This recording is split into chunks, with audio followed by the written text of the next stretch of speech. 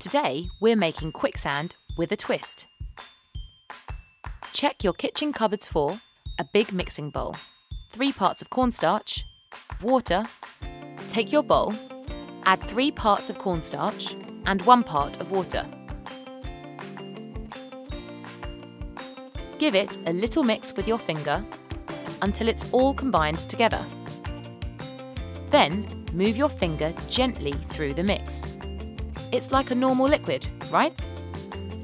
Next, dip your finger in gently and you'll see it still acts like a liquid. Now for the fun bit, give the liquid a good punch. See that? It's like a solid. What's going on?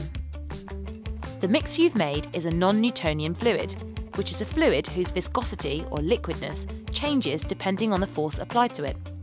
The harder we apply pressure to it, the harder it gets.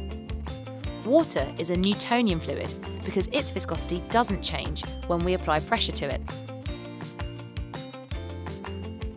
What do you do to get ketchup or toothpaste out of the bottle or tube?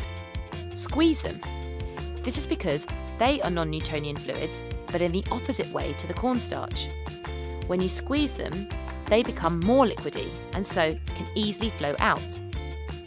Mechanical engineers are currently looking at how we could use this idea to create even better bulletproof vests.